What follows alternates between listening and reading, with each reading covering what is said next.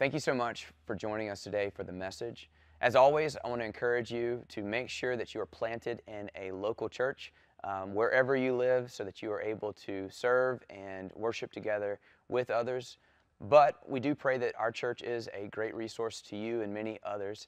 And if our church has been a blessing to you, I would encourage you to join us in financially giving so that we can continue to provide resources just like today's message, as well as many other things abroad. Thank you again. God bless. So this morning what we look at is Abraham. He has another meeting with God, and Sarah is of the main interest, if you will, of this meeting, even though she never, as we're going to see in a moment, comes out of the tent. She's at the door or the flap of the tent, but she never comes out. But yet this conversation in chapter 18 is specifically for her. And so we found that God has called Abraham out of Ur of the Chaldeans. He has told him not where he's going to go, but that he is to leave his family, to leave everything that he knows, leave the land he knows, leave the city. I mean, because that's a metropolis, right? I mean, there's a lot of security there. There's a lot of money to be made to go to a land that he doesn't know where. He doesn't say what land. We don't even see the name of the land until we're getting further into Genesis 15 and then in 17. And so he tells him to leave. He's faithful to do so. He promises him in Genesis 12 to become what? A great nation. God makes him great promises if he's willing to leave, if he's willing to go, that he will be a father of a multitude. And he's 75, by the way, when he's leaving. I don't know about y'all, but we talked about this again weeks ago, is that a lot of us have trouble with change, period, no matter how old you are. But to be 75 and to be told, leave it all and go somewhere that you don't even know where is definitely a test right off the bat of your faith. God is faithful to him over these 25 years, where we find Abraham now, chapter 21 specifically, he's 100 years old. Sarah is now 90 years old. 25 years have passed. Abraham has made, Sarah as well, they have made mistakes along the way, but God has been faithful. Amen? Let's start the morning with an amen right there. Not amen to the sin, like that's not what we're amening, but we are amening the fact that God disciplines us because he loves us and he wants us to share in his holiness, Hebrews 12, but he is faithful and grants us every single day that you wake up. That is the mercy of God shining forth on your life, whether it's pouring down rain or whether it's the sun coming through, blazing into your own home, life, car, window, whatever it may be. And today we talk about Sarah and Abraham being visited by the Lord. So let's read the text, 18:1. It says, "And the Lord appeared to him by the oaks of Mamre, and he sat at the door of his tent in the heat of the day. He lifted up his eyes and looked, and behold, there were 3 men standing in front of him. When he saw them, he ran from the tent door to meet them and bowed himself to the earth. And he said, 'O Lord, if I have found favor in your sight, do not pass by your servant. Let a little water be brought, and wash your feet, and rest yourselves under the tree, while I bring a morsel of bread, that you may refresh yourselves, and after that you may pass on. Since you have come to your servant.' So they said, 'Do as you have said.' And Abraham went quickly into the tent to Sarah and said, 'Quick, 3 seahs of fine flour, knead it and make cakes.' And Abraham ran to the herd and took a calf, tender and good, and gave it to a young man, and he prepared it quickly. And then he took curds and milk and the calf that he had prepared and set it before them, and he stood by them under the tree while they ate. They said to him, 'Where is Sarah, your wife?' And he said, 'She's in the tent.' The Lord said, 'I will surely return to you at this time next year, and Sarah, your wife, shall have a son.' And Sarah was listening at the tent door behind him. Now Abraham and Sarah were old, advanced in years. The way of women had ceased to be with Sarah. So Sarah laughed to herself, saying, 'After I am worn out, and my Lord is old, shall I have pleasure?' And the Lord said to Abraham, 'Why did Sarah laugh and say, shall I indeed bear a child now that I am old? Is anything too hard for the Lord? At that point in time, at the appointed time, I will return to you about this time next year, and Sarah will have a son.' But Sarah denied it, saying, 'I did not laugh,' for she was afraid. He said, 'No, but you did laugh.'" Genesis 21, verse 1. "The Lord visited Sarah as he said, and the Lord did to Sarah as he had promised. And Sarah conceived and bore Abraham a son in his old age at the time in which God had spoken to him. Abraham called the name of his son who was born to Sarah, Isaac. And Abraham circumcised his son Isaac when he was 8 days old, as God had commanded him. Abraham was 100 years old when Isaac was born to him, and Sarah said, God has made laughter for me. Everyone who hears will laugh over me. And she said, who would have said to Abraham that Sarah would nurse children? Yet I have borne him a son in his old age. And that is the word of the Lord this morning. I just want to talk through the text for a moment before we get into the points, and that's in your worship guide. Hopefully you got one of those at the door. That's why we left lines before we get into the points so that you would be able to kind of write things, jot things down, because this is one of those texts that it's broad, but as always, we're going to narrow down into what we're going to focus on. Abraham has finished all of his work for the day, right? He's at the flap of the tent. It says the door of the tent, but I mean a tent typically is not like a hard structure, so most likely it's the flap of the tent is down, and all of the morning labor is done, but it's the heat of the day, and so he's probably taking... I'm reading him the lines here, but it's most likely true. He's probably taking a siesta. He's probably resting his eyes because it's hot. If any of y'all remember last summer or have been alive for any of the summers in Louisiana, but especially like last summer or 2011, that was a very, very hot summer. I don't know if y'all remember that, but a ton of trees, oak trees specifically, died that summer because of the lack of water and immense heat. So if you can think again, the land of Canaan, the land of Israel, is a very hot and arid country. If you go there specifically in the summertime. And so I could easily see him saying, I've done my work, now I'm going to take a rest. And if you notice what happens here, look at verse 1. It says, and the Lord appeared to him. Okay, this is the author giving us some inside information. It doesn't mean that Abraham knew right off the bat, because when he looked up, he suddenly saw that there were, three men. There was no clue, no indication. A lot of pictures that you see that have been drawn, archaic pictures have like halos over the head or angels, being entertained underwear. Well, he didn't know who they were right off the bat is what I'm leaning towards. Now, what they ended up saying later on would definitely have clued him in, of course, as to who they were. But right off the bat, he does not know who this is that has come to him. And some of you say, well, hold on. He ran to them, Josh. I mean, he bowed to the ground. I mean, he served them like nobody's business, right? I mean, how in the world would you say, okay, Abraham was a godly man, a righteous man, specifically in that culture, in that day and time, as it should be today. It's just not, but as it is today and should be today for Christians, hospitality was absolutely an honor to welcome in guests. Anyone who came in your area, because it was a nomadic society, and therefore if they were traveling through, it was an honor for you to serve them, to love them, to feed them, to provide for them. And so what he offers them is basically, hey, let me get you some water to wash your feet. Let me get you some bread so you can snack on something while you're here, and then you can go on your way. What he offered them was a snack. What he provided them with, on the other hand, was a feast. And that's exactly, by the way, church, that's exactly how our lives should be. Our life should be the giving of ourselves to others, the abundance and overflow. They expect one thing, but they get something not worse, but something better. Something better is another way for us to shine Christ's light. Why were you so kind to me? Why were you generous to me? Why did you pull over on the side of the road? You don't know me.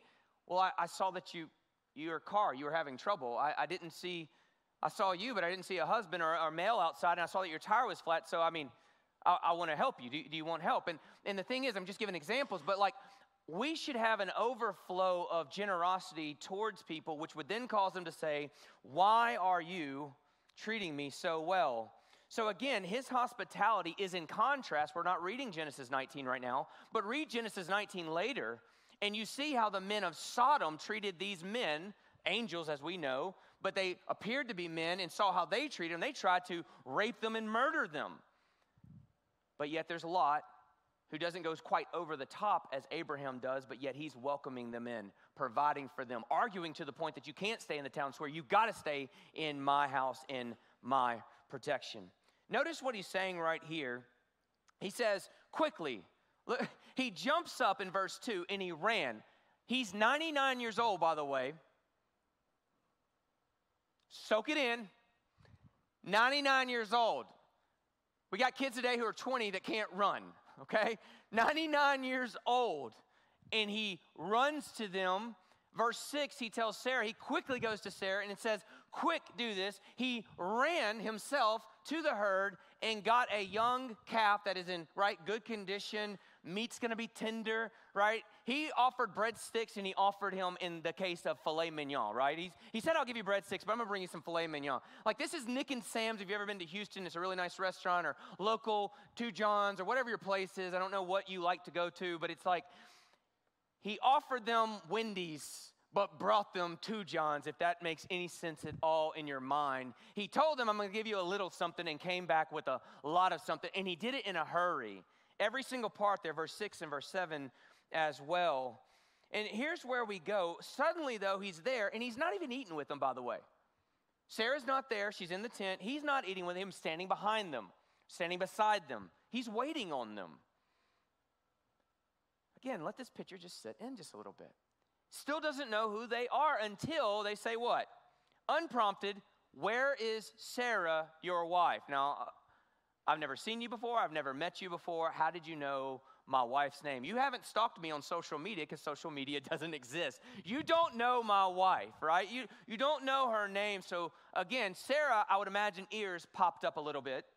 Abraham's like, okay, who's this? Now I want you to think about something.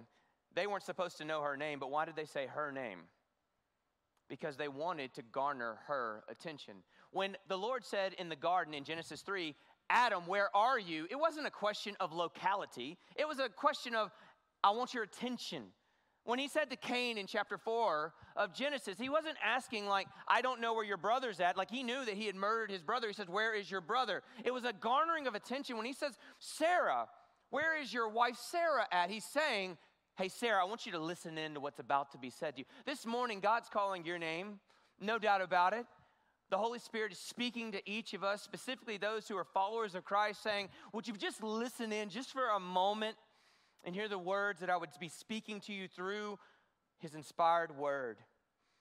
See, the question was not, where is she at? They knew where she was at. The question was, I want you to listen.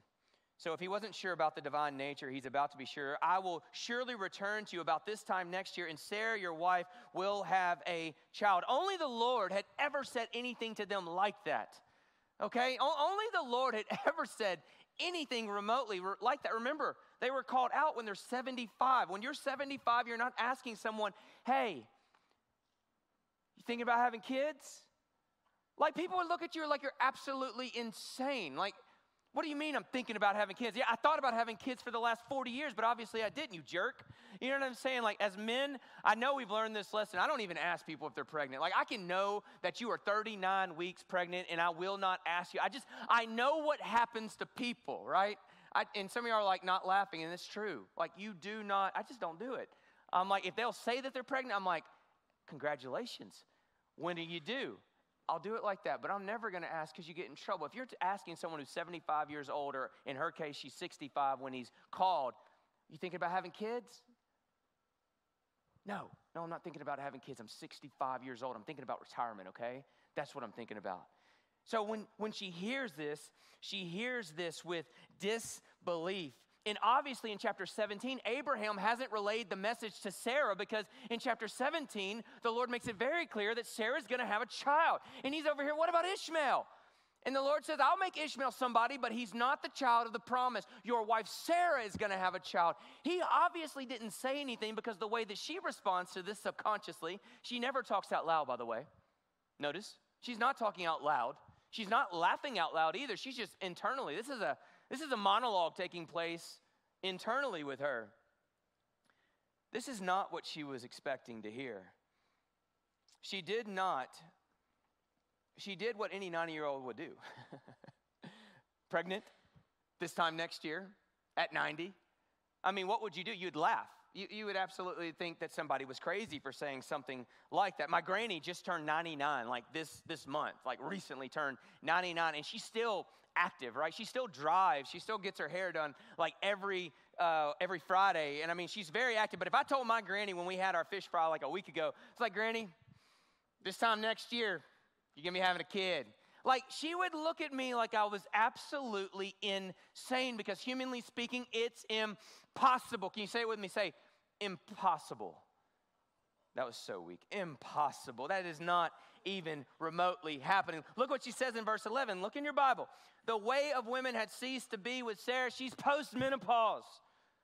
Like there are no eggs to be fertilized. Like there's nothing happening. She was barren when she should have been able to have kids. If she was barren then, how in the world is she going to have kids? It's not going to happen. And what happens? She laughs internally, and the Lord says, why did you laugh? This is like a slight rebuke for sure, but this is like, I don't know how else to read it other than just like, what are you laughing for? Because it's like, humanly speaking, you're like, it's not possible. It's not going to happen. Is anything too hard for the Lord? That's the question for us this morning. She was afraid and she denied laughing, and lying is a sin, but lying to God is just straight dumb, right? I mean, just like when you start to get a realization, like God already knows what you're thinking, God already knows what you're doing, God already knows what you're going through. Like sometimes we just catch ourselves and we're like, oh, I'm in a jam, or oh, I'm a people pleaser, and therefore I lie about something, and maybe not a big lie, but it's still a lie. But lying to God doesn't make any sense because he sees you and he knows you. And in Sarah's story, this is where we pick up our points. I believe we can see our own story being played out. And so point number one this morning is our hopelessness, right? Sarah was hopeless, and we, apart from Christ, are hopeless. So our hopelessness is the first point that we're talking about. When Sarah hears about the child, she's what? She's obviously shocked by the monologue going on in her head. She's laughing to herself. And obviously, as we mentioned, Abraham didn't say anything to her. And I get it. I get it. I mean, we have families inside of our church, and over some of them right now, possibly, but definitely ones that I've been aware of, that they've been trying to have children, and they have not been able to have children. And it's not because they don't love the Lord. It's not because they haven't been praying and seeking and asking. It's not because they haven't been trying. And so I can only imagine with Sarah being as old as she is, and Abraham hearing this vision in chapter 17, and he's 99 years old then, from the Lord, right? This is a small span between chapter 17 and chapter 18, and all the way actually to chapter 21, small span of time. Like I could see where I don't want to bring that up, Lord. I don't want to tell her. It's not that I don't want to tell her for good news. She's been let down so many times. I mean, think how many times, even at 75 and 65, which is when they were told you will have a child, and yet they've had no child, that they tried to have a child.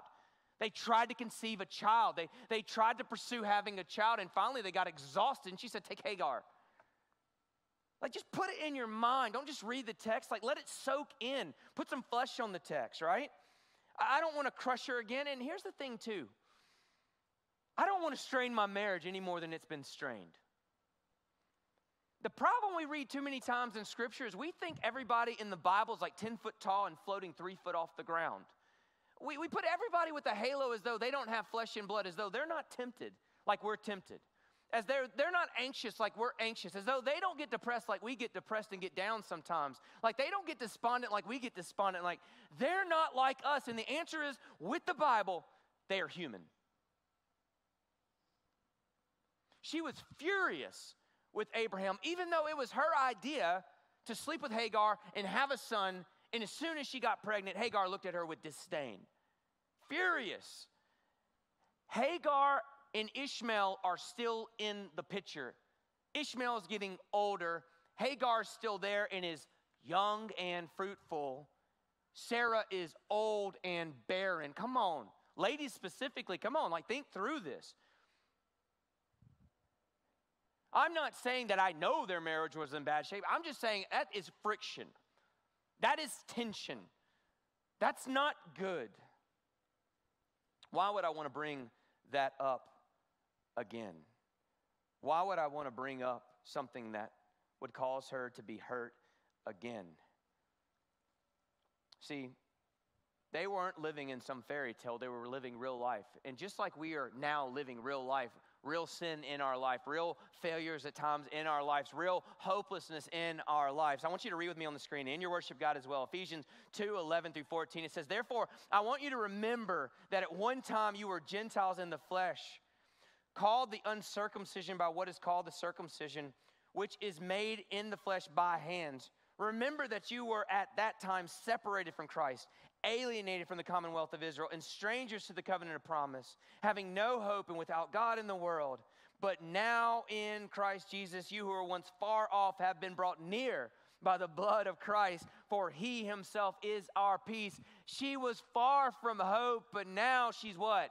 God is giving her hope. God is giving what he has promised. We were far from the Lord, but now we've been what? Brought near by the blood of Jesus.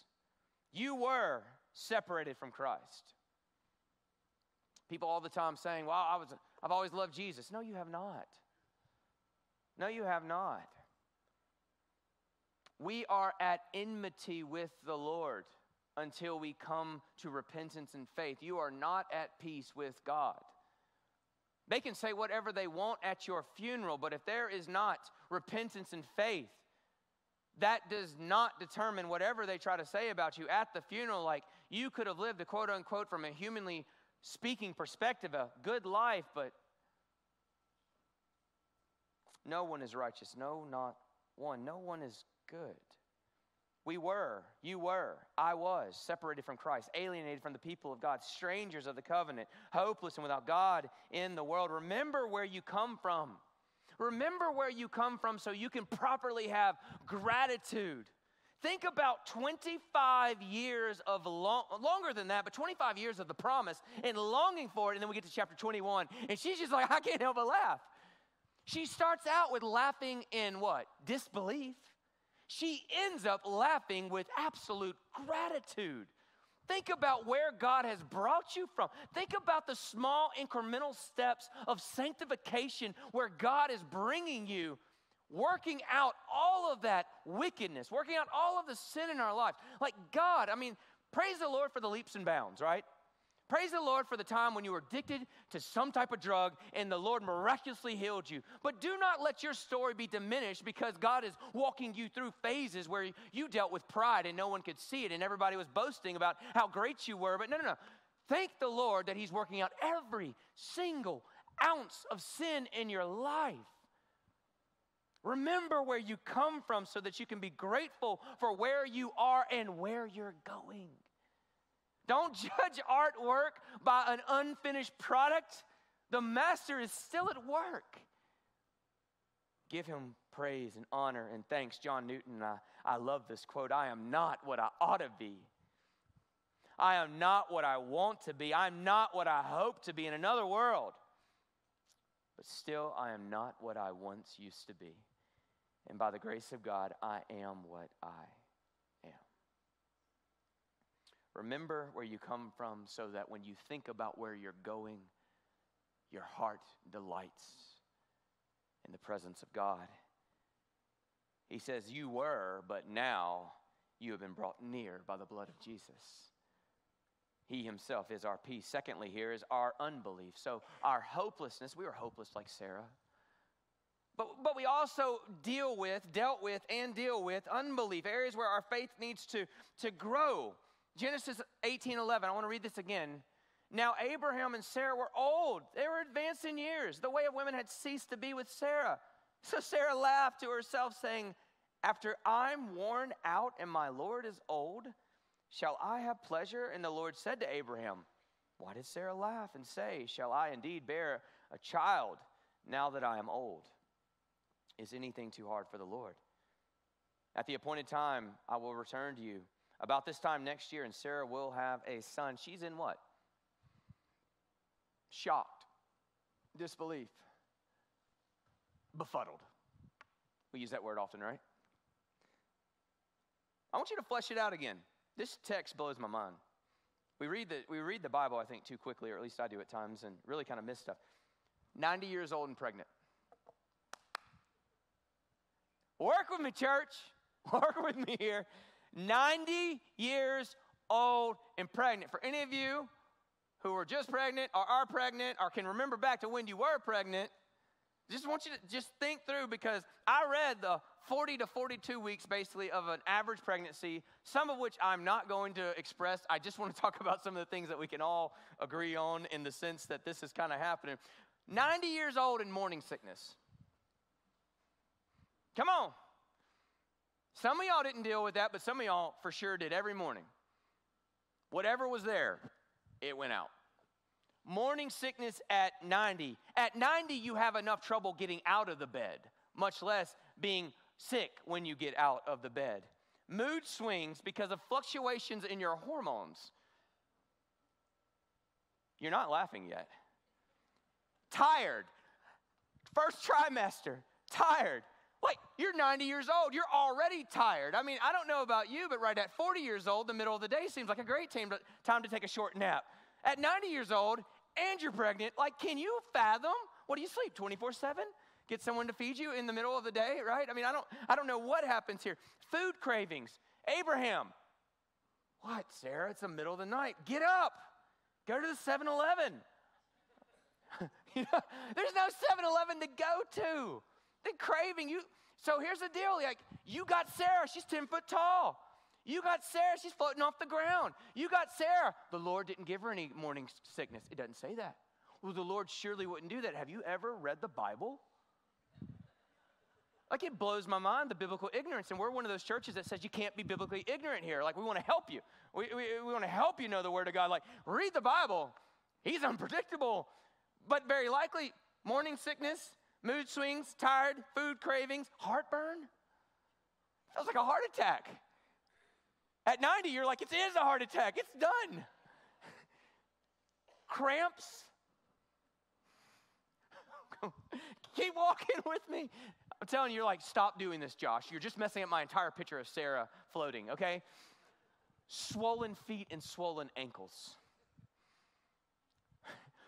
Paint my toenails, Abraham. I can't reach them anymore. Come on now. Were you not there? Was that not you as a husband? And you didn't paint the toenails. You painted the whole foot. You missed the whole thing, right? Like, think about this for a moment. Back pain because the stomach begins to pull and your spine comes forward. Like, some of us already have back pain. It doesn't have anything to do with being pregnant. Okay. Frequent urination because you're getting pressed on your bladder. Some of y'all don't want to laugh, and you're just like, that just comes with age too. Forgetfulness, that comes with age. But hey, during pregnancy, it's actually shown that it increases. So if you're already a forgetful person, but take 90-year-old Sarah and then add to the very fact that she's forgetting maybe even more. Shortness of breath, many contractions, her water breaking, finally having a baby. You thought you were going to die when you had a baby. No epidural to give. There is no epidural to give. Okay?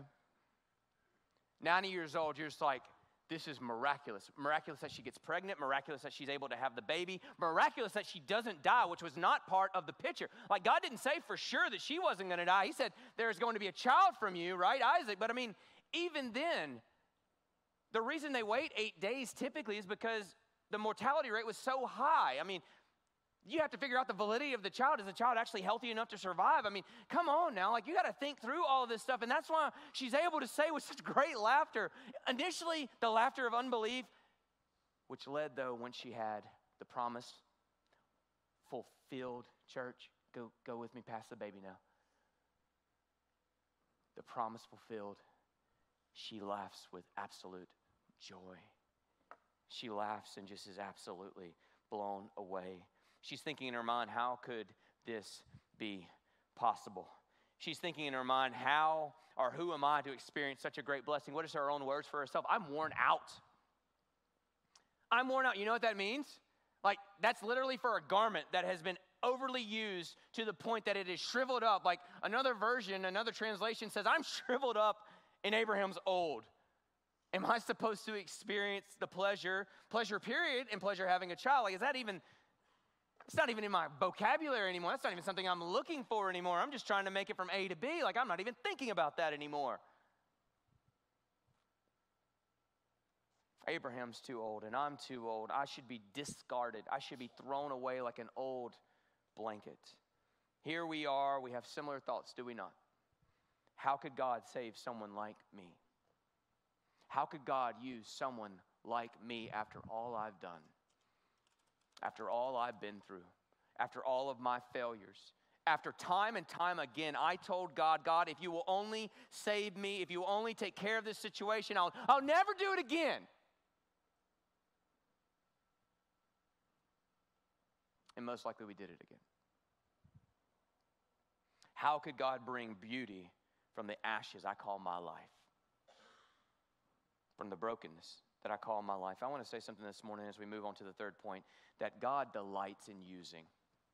God delights in using the most unlikely people who know that it was not because of them, but only because of God. God loves to use people who cannot and will not take credit for what he does in their life. So y'all follow me this morning? It is not about how great you are, how wonderful you are, about how wise you are. Jeremiah 9:23 and 24 says, don't boast about how smart you are. Let the wise man not boast about how smart they are. Let the powerful man not boast about how strong they are. Let the rich man not boast about how rich they are. Rather, if you want to boast about anything, ever, boast that you know the Lord and that he loves righteousness. God loves using the most likely. And the question is there anything too hard for the Lord? Is there anything? Is there anything too hard? In Sarah's circumstances, it didn't look possible. Is there anything too hard?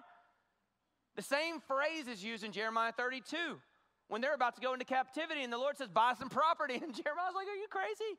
Like the whole land is about to be taken over by the Babylonians. We're under siege. People are like dying of hunger. You want me to buy land from my cousin? Read Jeremiah 32. It's wild. And the Lord says, is anything too hard for the Lord? Which is another way of saying, you're buying it, and in your lifetime, you won't see it, but Israel's coming back to the land.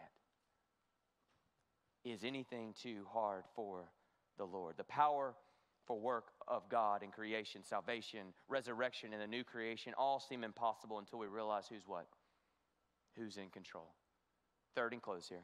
Our laughter and joy. So not only we start with our hopelessness and we deal with our unbelief, but then we also we move from that negative, that dark side to then the bright side of our laughter and joy. When Abraham in Genesis 17 heard that Sarah was going to have a child and his name was going to be what? Isaac, which means him who laughs, right? He's like, laughter. He falls on his face and laughs. Sarah, she hears and she laughs to herself. 25 years in the making. Verse 6 and 7 of chapter 21 says this, and Sarah said, God has made laughter for me. Everyone who hears will laugh over me. And she said, who would have said to Abraham that Sarah would nurse children? Yet I have borne him a son in his old age. Psalms 30 verse 5, what does it say? Weeping may tarry for the night, but joy comes with the morning. Isaiah 54 verse 1, sing, O barren one, who did not bear, break forth into singing and cry aloud. You have not been in labor. For the children of the desolate one will be more than the children of her who is married, says the Lord. All this week when I was studying this, I was just like, Lord, it's got to be about laughter. I'm not saying you can't go in a different direction on the text. We could go other places. But I just kept seeing it again and again. It's just like it's laughing. It's Isaac's name. I mean, everybody who sees it's just going to be like, you're laughing. You can't help but laugh. You're either laughing or you're mocking. You don't want to be the one mocking because that's what Ishmael did, and he was kicked out along with Hagar from the house. Chapter 21, keep going a little further. Laughter, I believe, encompasses much of the Christian life. And some of it's like, well, what do you mean laughter? Well, does that mean there's no bad times? Of course there's hard times. There's a lot of hard times. But there is so much joy to be had. Think for a moment what a genuine Christian is. Just think. And some of you right now are calculating a good definition. Good definitions are very important. Doctrine is extremely important, but they are someone who is in disbelief that God would choose them. A genuine Christian is someone who is genuinely blown away that God would choose them, love them, die for them, call them a son or a daughter, that Jesus would be unashamed of them, that they would receive resurrection life and spend eternity with God. A Christian is someone who is absolutely just blown away that God Almighty, the God of Abraham, Isaac, and Jacob, the God who spoke it all into existence and gives me the very air in my lungs and the beat that goes in my heart, that he would call him Can I say it another way? No one is a Christian who thinks they deserve to be a Christian. It's like the negative, right? No one who believes they deserve to be a Christian is a Christian. How do you do that? How can you say such a dogmatic statement? Because if you think you earned it, if you think you deserve it, if you think you're righteous enough, you do not understand the gospel. You've missed the gospel. You've missed the cross. You've seen it from a distance, but you're still at Mount Sinai. You're still looking at the law, and you're dying by the letter of the law. It is only by the grace of Jesus Christ, His blood and His blood alone, that atones for our sin and gives us life. The self-righteous will never be made righteous unless they repent. Unless they repent, unless in faith they believe. You will always be the prodigal son's older brother. You will always be the one with the head held high, with the chest being pounded. You'll always be the Pharisee in Luke 18. You'll never be the tax collector who wouldn't even look up to heaven, who just cries out to God and says, I'm unworthy. While the Pharisee says, look at me. Look what I've done. Look how I live my life. This is what I think about when I think of this laughter. And as Trent comes up, this is something just joy inexpressible is what we have as believers. You can't help but just laugh. I mean, when was the last time you laughed at the fact that God saved you? Not that you're like, ha, ha, ha, He saved me. No, I'm saying like, what in the world? Not even like, what in the world? Maybe what in the world was he thinking?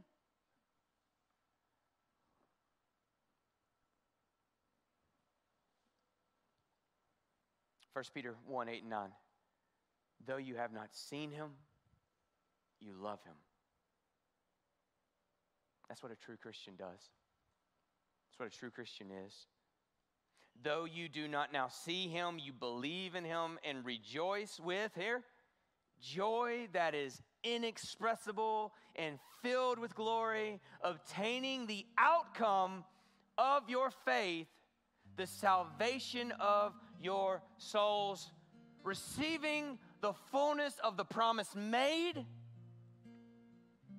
and one day being consummated, so that even in the mix of your current joy and tears, one day it will be consummate gladness and joy and pleasures forevermore at the right hand of God. Like Sarah laughed, we as followers of Jesus Christ, we laugh also. Even in the midst of difficulty, we have joy. When was the last time you looked back and remembered what God has done for you? When was the last time you looked back and said, I'm not where I want to be, but I'm not where I used to be. The same God who saved me where I was is the same God who's going to bring the work of salvation to completion at the day of Jesus Christ our Lord. Let's stand. May our hearts be prepared as we close with this last song. Father, we express our love and gratitude towards you this morning. Father, I pray that if there be anyone who needs prayer or would just simply like to pray or pray on behalf of someone, may that be done this morning, whether it's where they are or just with one of the prayer team members or up here at the steps. And Lord, just to enjoy this moment. Father, may we be people, as we do with the Lord's Supper each week, as we look back to what has been done and look forward to what is yet still ahead. May we be the most joyful people in all the earth. It is in Jesus we pray.